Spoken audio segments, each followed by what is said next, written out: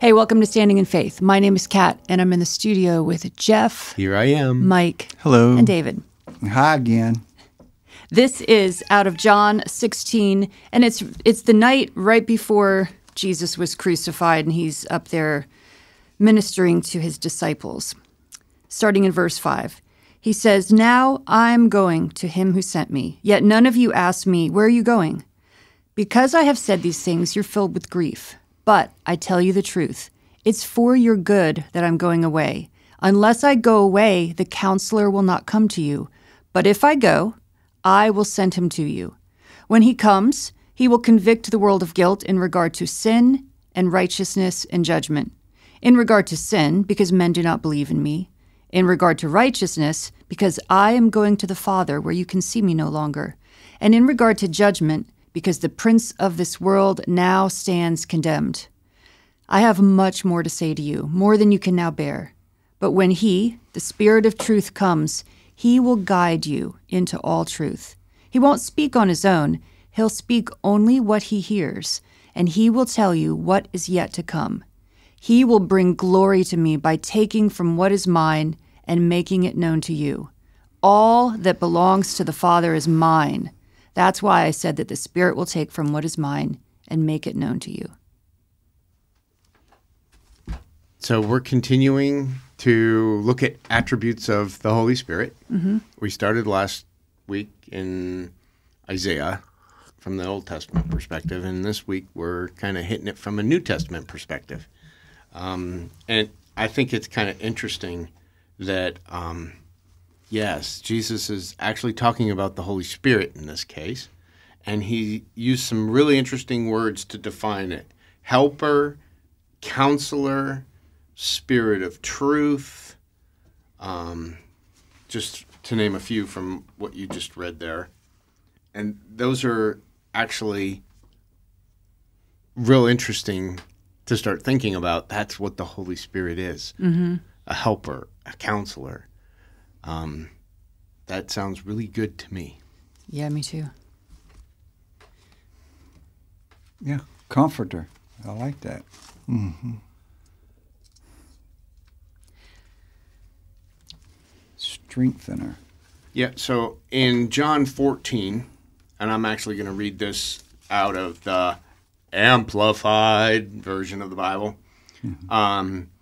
And this is 14:16 through 17. Again, Jesus saying, "I will ask the Father, and he will give you another comforter, counselor, helper, intercessor, advocate, strengthener, and standby, that he may remain with you forever, the Spirit of truth, whom the world cannot receive, welcome, and take to its heart, because it does not see him or know and recognize him.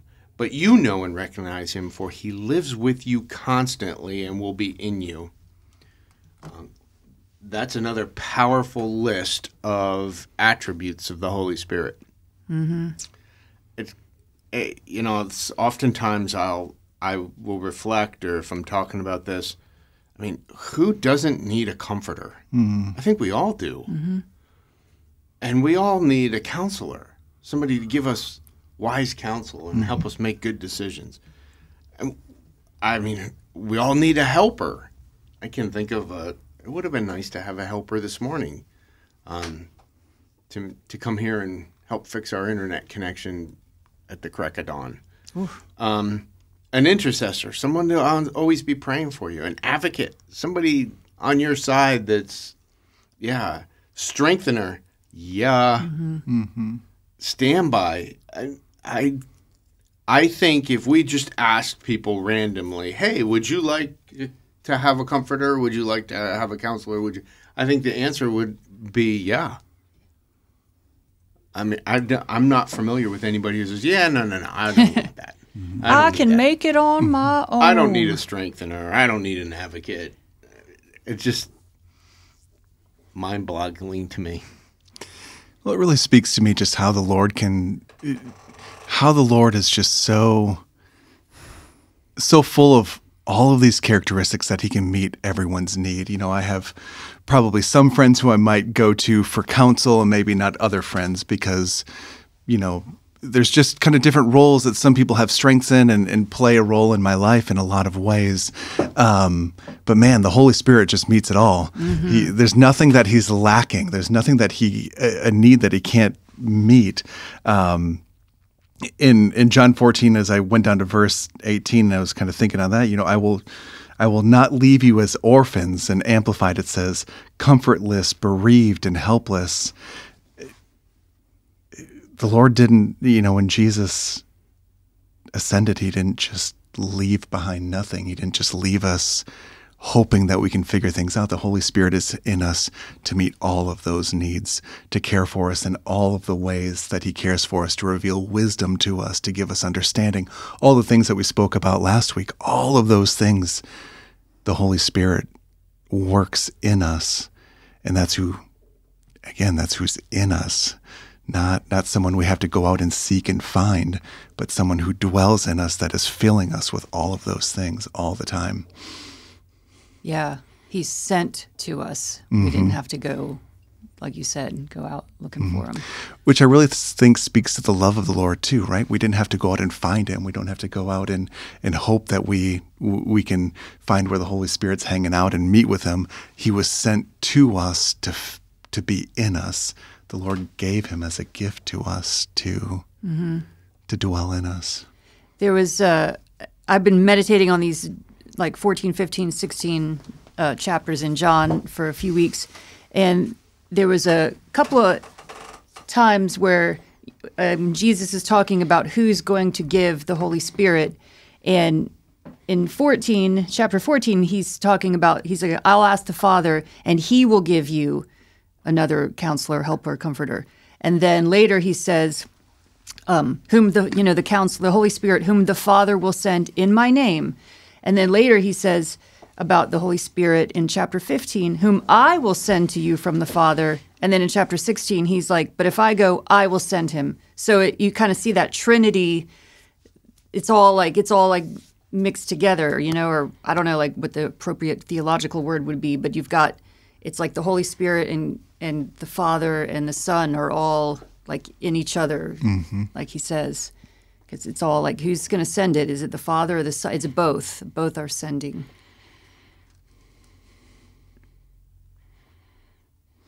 I think an important thing to see in that chapter 14, too, was that where Jesus says, he is with you, but he shall be in you, which is a major separation from Old Testament, New Testament.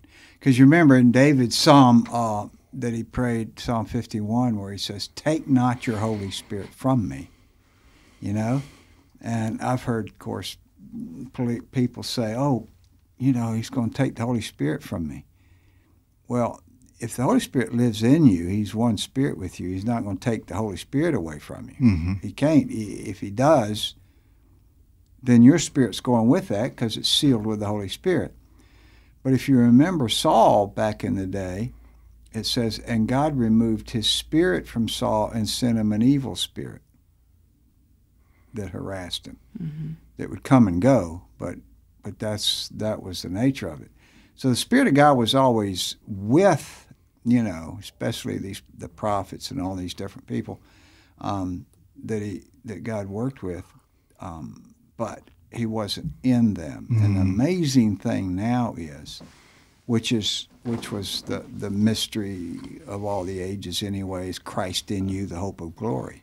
From Colossians 1, I believe, 27, where it says, Christ in you, the hope of glory. How is he in us? Through the Holy Spirit, of course. Because if you have the Holy Spirit, you have the Father. It says, we will come and be in you. So there's another passage that says, we will come and be in you. I think it's further down in John, but it's chapter 14. 14, yeah. Further down in there it says, we will come. So if you get the Holy Spirit, you get the Father and the Son, because they're one. I mean, they don't operate against each other.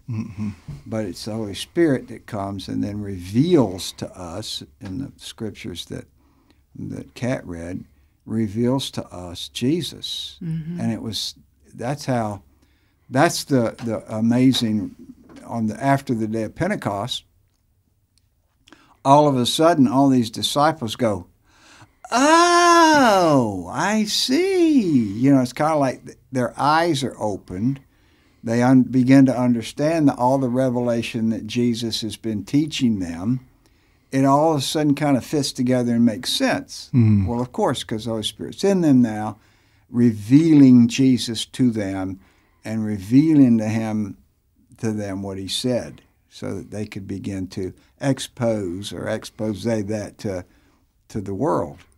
And yeah, I like how Peter gets up and he's preaching this whole sermon, but Jesus had said, the Holy Spirit's going to remind you of everything I said to you. You know, so all those years, how could you remember 3 years of stuff? But you know, it's the Holy Spirit will remind you. Yeah, because he even told him, he says, don't worry about what you're going to say when they drag you before synagogues and courts and all that. He says, because I'm going to give you what you need. You know, it's not like you got to prepare and study ahead of time in order to go speak to these places where they drag you. No, I'm going to give you what you need to say. And that would be what the Holy Spirit would speak through them. Kind of think it's interesting that, so we're reading out of multiple translations and multiple verses. They're all talking about the Spirit of truth, capitalized. I think that's really interesting. In modern society right now, everybody seems to be making their own truth. Right? What is truth? It's whatever I want it to be. Actually not. Right? There's a Spirit of truth that's going to reveal, as we've just heard, I think it was in John 16, he's going to reveal all things. Right? He's going to reveal truth to us. And there was a section there that you read, Kat, where he was convicting us of our sin, our righteousness, and judgment. I actually went and looked up convict, because I'm curious about what the Bible would say about that. To bring to the light, to expose. I thought that was really kind of a cool way, right? So he's going to bring to the light and expose our sin. In this case, he's going to show us what is righteousness, and that would mean that he has to reveal our unrighteousness. Yeah. And he's going to bring judgment. Now, I think is really interesting, in verse 11, the judgment is against I'm putting air quotes around this, small case ruler of this world. It wasn't, at this point, it wasn't judgment against the world. It was judgment against the small ruler the of evil this world. one. Yeah. Judgment against Satan.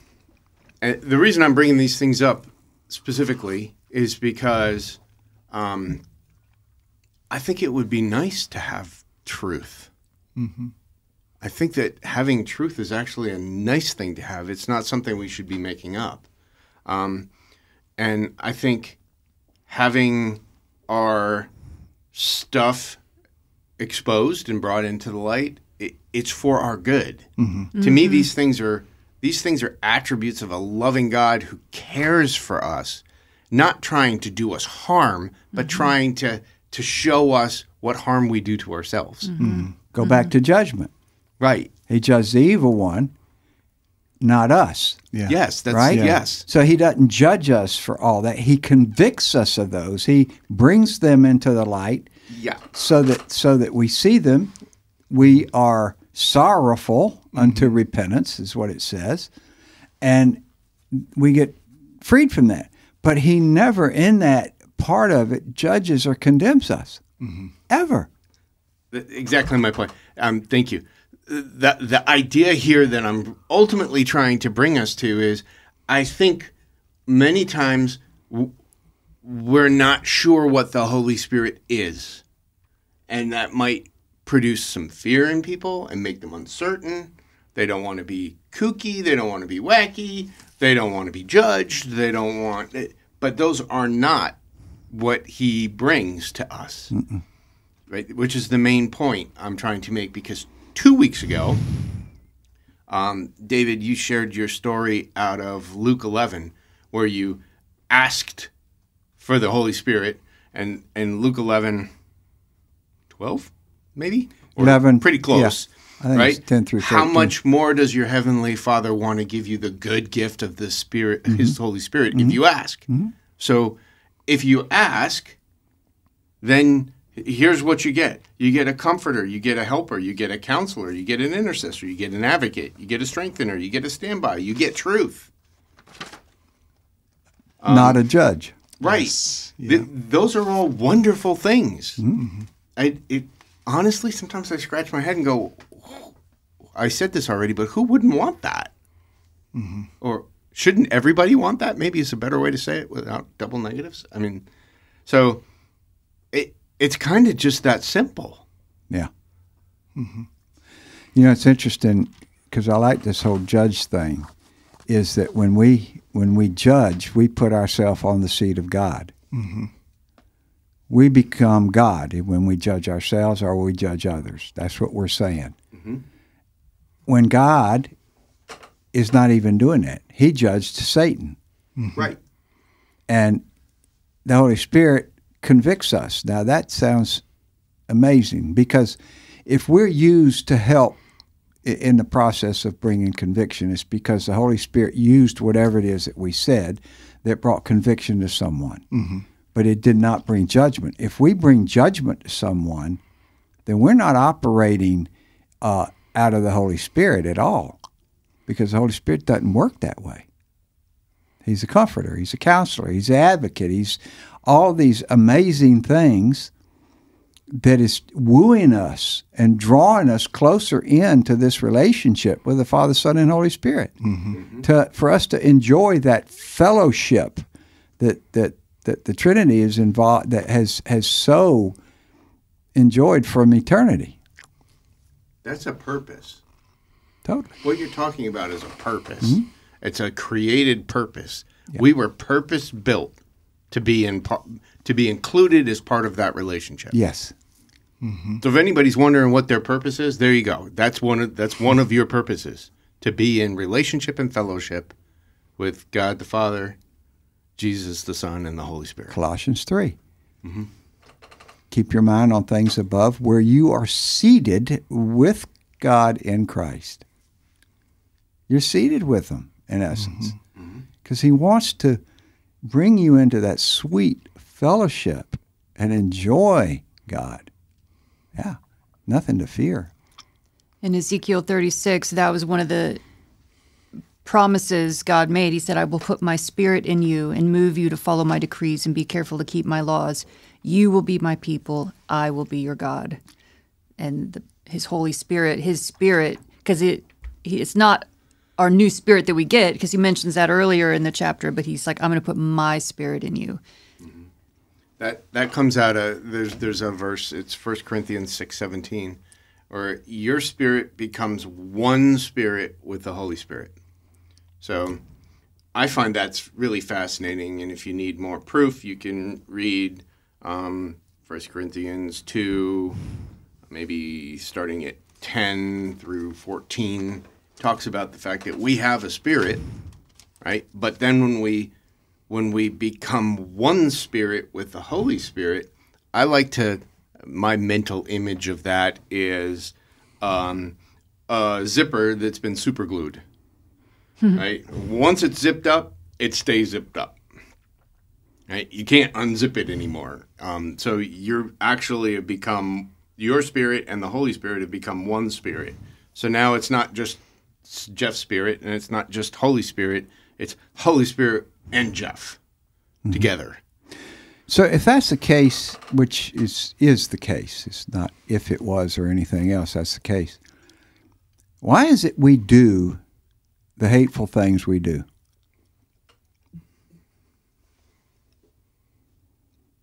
Well, we still have a sinful nature battling within us. Yeah, maybe a little bit more than that even. Is it because we're not dependent upon that relationship of the Holy Spirit in us? Because we're not listening to the Holy Spirit and we're just spouting off our stuff, This is what I think. Anytime you stop and say, this is what I think about that, you ought to stop and say, whoa, Holy Spirit, what is it that you think about this? Because it goes back to what we did before, where we talked about the spirit of wisdom and understanding, counsel and might, knowledge and the fear of the Lord. Is what we want is wisdom and understanding in situations. Where does that come from? Counsel. The Spirit of the Lord. It's within us. Yeah. My answer to your question, David, would be rarely are we taught about our spirituality.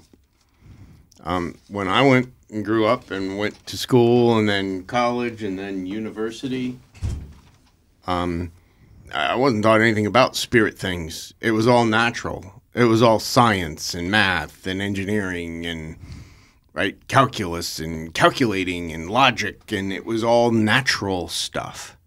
So I don't think we have a really, unless if you just happen to be sitting under good teaching, I don't think that there's a lot of teaching about what the Holy Spirit does for us and then how we partner and work together with the Holy Spirit and walk in that. I think that there needs to be more of that. Hopefully some of what we're going to talk about during this season provides some of that. But I guess the reality is, interesting, we're just talking about this. We are spirits, right? Genesis 1:26. I always want to say 27. Genesis 1:26. We were created in his likeness and in his image. Well, I think it comes out of John 4:24. God is spirit. So if we're created in his likeness, we were created with a spirit. And then when we're created in his image, then not only are we created like him, but we're like a replica of his image. So that would mean our spirit has the same abilities and faculties and then some that our natural would have. Yeah. Which gets into a big conversation about that, but yeah. I think the important thing is in our lives is more and more hungering for God to teach us. One of my prayers is, teach me, Holy Spirit. Teach me, so that I recognize scenarios and situations that I get into where I can hear him as opposed to me just blurting out, which I can do. And instead of just saying, okay, stopping for a minute, Holy Spirit, what would you do in this scenario? How would you react in this scenario? Which would be totally different than our normal venue. Well, the scriptures we read said he would guide us into truth. Well, that's kind of what you're talking about. He would teach us truth. Right. He's there, always available and accessible to anybody who's asked for him to be given to them. So he's there. So we just need to learn how to work with him and interact with him. David kind of mentioned this earlier, is how to, quote unquote, hear from them, right? To listen. That's kind of, I guess ultimately I'm going back to David's question, but that's what I think the challenge is for us, is to start to learn more about and embrace our spirituality, because we are spirit. Everybody is, believers or unbelievers or non-believers. They have a spirit. It's for the believers. That's the getting it together and zipping it up with the Holy Spirit that we're talking about. But even unbelievers have a spirit. The question is, a spirit of what?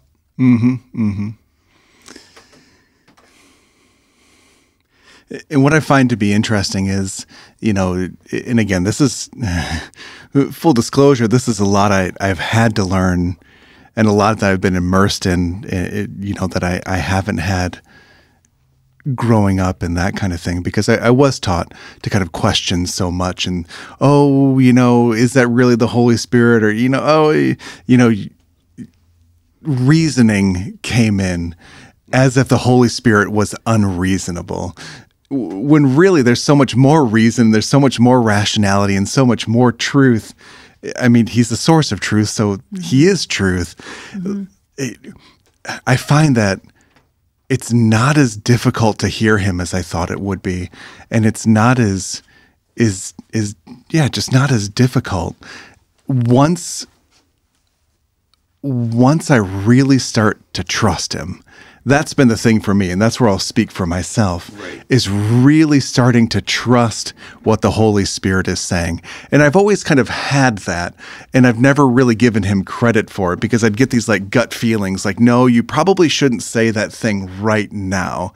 Not to say that you shouldn't say that thing, but just don't say it now. And then in me, the part of me that says, well, but I have it and I should just say it, and I say it anyway, inevitably it would go sideways every single time. Every time. And then I'd be left like having to like sort of reel and rail against this mistake that I made. But if I listened and waited and said, all right, Lord, you tell me when to say this thing, it always went over well. Every time, not just some of the time, every single time. So what I've come to find is that for me, and not to say there isn't practice or I haven't had to learn or wasn't difficult, but I'm learning how to just trust him more and know that if I sit down with him and say, all right, Holy Spirit, what's going on? How do I respond? What do I say? When do I say it? I get answers. And it's not always just a immediate thing either. Like this takes some discipline as well. It takes sometimes repeated just sitting and even getting things in bits and pieces, but knowing not to act, not to do, not to say before I really kind of get that green light. So I kind of went off a little bit on a bunny trail there, but I was very hung up for a while on this is too difficult, this is too hard. Other people do this so much better than me. It's all of that kind of like natural stuff creeping in, like as if it's like math, if I can just learn the 1 + 1, then I'm always going to get to 2. And other people have just figured out 1 + 1 and I still can't figure it out. It's not, I found that it's just not as complicated. What gets in the way is me. I get in the way, not my ability to hear him. It's interesting that you said gut, because I don't know what I'm supposed to call her. My wife, Liz, who's in heaven now, she used to get these. She'd talk about them all the time. I got a gut. My gut doesn't feel good about that, or I don't feel good about that. So we were married for 34 years. In the beginning, I'm like, what the heck is this gut thing, right? But over time, what I learned is that was what she called it, but what it was is it was the Holy Spirit. So it got to the point whenever she started talking about her gut, right, her gut instinct, her gut response, as soon as she said the word gut, my ears perked up, because I'm like, okay, what's your gut telling you? And the reason it's kind of funny, but I'm being serious with this. I think the same thing works in thoughts. We think these thoughts that just pop into our head are ours. I think it's the Holy Spirit. I think what it takes time is to recognize, that's what that was. And as soon as you start to recognize, that's what that was, that's when the trust starts to build. It's interesting. I actually think trust and respect are built. Through learning and experience. Sure. Right? The more experience that you have, the more learning that you have with it, the more trust or respect that comes with it. And we don't need to beat ourselves up over it. Nope. Right. You know, Nope. that's part of Nope. God's process. I mean, you know, a little child learns, every time a child makes a mistake, we don't bash them upside the head and say, you didn't hopefully. do that. Yeah. Yeah. Right. We shouldn't. Exactly. Yeah. No, We shouldn't. that you didn't do this right or whatever. We try and train them, to walk the way they're supposed to and learn the way they're supposed to, et cetera. But the sad thing is, I think so many times is we get so caught up in the law. We've got to learn the law in order to learn how to live. You cannot learn the law in order to learn how to live because you cannot keep the law. In any form or fashion, you're going to bust it up somehow. Even like Jesus said, in your thoughts, that counts too. Whether you do it in your actions or not doesn't matter.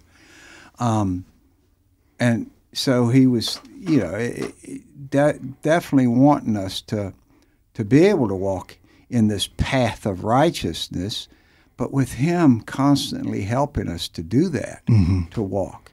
He's our shepherd, so of course, if we walk with the shepherd, he's going to teach us to walk in the paths of righteousness. It's not going to be, well, I busted that law up. Well, I'm condemned. And that's what we do. We immediately judge ourselves instead of allowing the Holy Spirit to convict us of those things, to bring it to light, to show us, to reveal to us, so that we go, oh, yeah, man, I am so sorry about that. Okay, let's move on. Hopefully we've learned something from this. Yeah. And I think that that's really important because I definitely don't do this perfectly, and I have room to grow and room to learn and everything. I mean, by no means am I there, but what's really comforting in what you're saying to me is I don't need to be stuck in judgment. I don't need to be stuck in comparison of this is the Lord who is working in me individually to show me how he is leading me in this. And it's not about anyone else or anything like that. It's about his just sweet presence, taking time with how he knows that I need to learn or how someone else needs to learn or whatever it is. It's not about being or doing it the way somebody else does. It's about how he's showing us each how to do it. 2 Corinthians 10, way down the list there, whatever scripture it is, but it's in 2 Corinthians 10. He says, quit comparing yourselves with others. In other words, stop comparing yourselves with yourselves or whatever, comparing.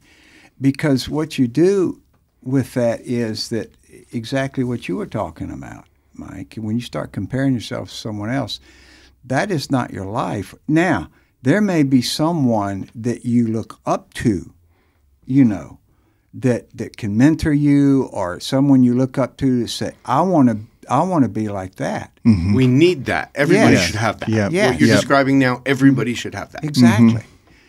And so that's that we aspire to be like that. So how did they get to where they do? They go, well, I want to know. I want to know what it is that makes you be able to live the way you live and act the way you act. I want to know that from this person. Right. It's interesting. As we're sitting here talking about this type of stuff, in the last 2 weeks, I can think of not one single meeting, gathering, group, interaction that I haven't seen a learning come out of. Right? Something that needs to be talked through, addressed, learned, understood, improved, right? So I don't think of it in terms of that's a bad thing. I think of it as it's a wonderful thing. That's what the Holy Spirit, we've been talking about it for 30 minutes. That's what the Holy Spirit does. So let's learn from it. Yeah. Let's give ourselves some liberty, not to have to be perfect all the time, but to do our best and learn when we need to learn. To me, that's what growth is. And and maturity. Yeah.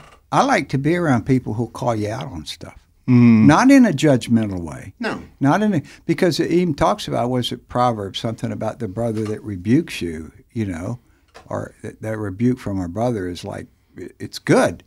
But it's a good rebuke. It's a kind of rebuke that you know is coming from the Holy Spirit. It's not a rebuke that judges you, that says, I'm better than you, or whatever. And rebuke sounds like a hard word, but it's really the Holy Spirit in that person exposing to the light the truth. Yeah. Exactly. Yep. You know? And sometimes that stings, but that's what conviction does. It stings. And it's a good sting. It's a holy, sweet sting. But it's not something that should make you pile this horrible, oh, God, I'm so awful type thing on you. No. It's a learning moment. And I think that those sorts of things can help build trust and can build community as well. Because, yeah, you know that it's not coming from a place of judgment. It's coming from a place of correction and growth and learning. And so that can draw people closer together because they know I can trust this person enough to hear me and listen to me, but also to correct me and to teach me and to help me grow. And so if people are willing to do that with each other, I think that helps build the things up rather than break them down. We talked about this last week. What you're defining to me is humility as opposed to pride. Yeah. That would say, no, pride is a narcissist, right? Pride is always somebody else's fault. You're perfect and it can't be me. And that's not what you just described at all, Mike. What you described as a mind and a heart that's wanting to grow, wanting to learn, wanting to mature, wanting to press on, wanting to run their race and finish strong. I mean, that's a humble, teachable heart. And yeah, I believe that was, they shall inherit the kingdom of God. Yeah, I'd like that to be part of my inheritance. Oh, yeah. We did a really cool inheritance episode at the end of our last season. You should go check out. Paul has a prayer for the Ephesians. It's in the first chapter that mentions inheritance. And he's talking about, like, after I've heard about your faith, he said, I just keep asking God, of our Lord Jesus Christ, the glorious Father, that he would give you the spirit of wisdom and revelation so you may know him better. I like that. You get a spirit of wisdom and revelation so you can know God better, because that's really the ultimate reason, is so we can be in better relationship with him and know him better and know him better. And he says, I pray also that the eyes of your heart may be enlightened in order that you may know the hope to which he has called you, the riches of his glorious inheritance in the saints, and his incomparably great power for us who believe. Yeah, and that's the power that lives within us. The same power that raised Jesus from the dead is the power that lives within us. And it's an amazing thing. It's something you ought to meditate on sometime, to think of, wow, Almighty God, the power, the mighty power of God lives in me. The power that formed the universe lives in me. Absolutely. Man, yeah. It is amazing. You know, you go back to even to the humble thing, and I think about over all the years of you know, arguments and stuff, you know, in a relationship, 50 years of it with Sheila, and I think about all the times that she has been that conviction for me, you know, and I would swell up, of course, and you know, go, well, yeah, I mean, no, but then, thank God, I would go and ask the Holy Spirit about it. And the Holy Spirit would kind of say, well, you know, she's probably right. Not probably. She really was. I remember years ago, and I may have told this story before, but ad nauseum anyway. I used to get up early in the morning, and I'd go down and I'd pray, meditate for, you know, hour and a half or so, because, you know, it was what you were supposed to do. And then they would come down for breakfast, and I'd get up after all of this quote time with God, and I would start talking this, blah, blah, blah, blah. Finally, one day she came to me and she said, have you ever listened the way you talk to us? To her, to the kids? And I said, what are you talking about? You should stop sometime and listen to yourself the way you talk to us. And I thought, wow. Well, I did. I went and I says, okay, God, I want you to reveal to me what she's talking about. Because I didn't see it. It's a blind spot, right? And sure enough, the next time, bam, there it was. I thought, oh, God, she's so right. Man, I need some help here, God, you know? But it was a reckoning and a recognizing of it. It came as a good conviction for me to begin to change the way I spoke to them, you know? And, yeah, it helped big time. Every time the Holy Spirit has done that to me, it's always done so gently that you could actually miss that it happened. And when it happens, I find almost 100% of the time, my response is always, right. It's just like, all of a sudden, it's like, it's been revealed. I'm like, right. It's not even, for me, it's never contentious. It's never, I'm always like, wow, right. Wow, right. Right? And then once you realize it, then I believe, and this goes back to maturing.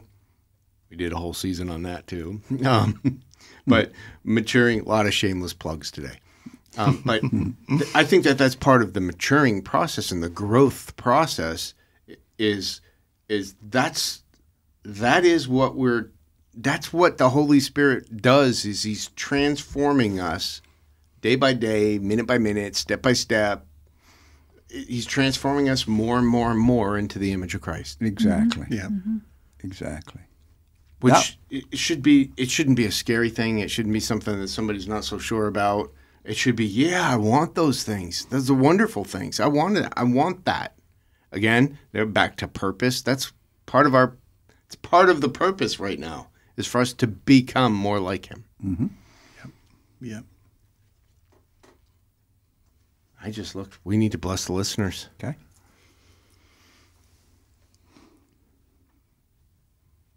Lord, I bless all of those that are listening today,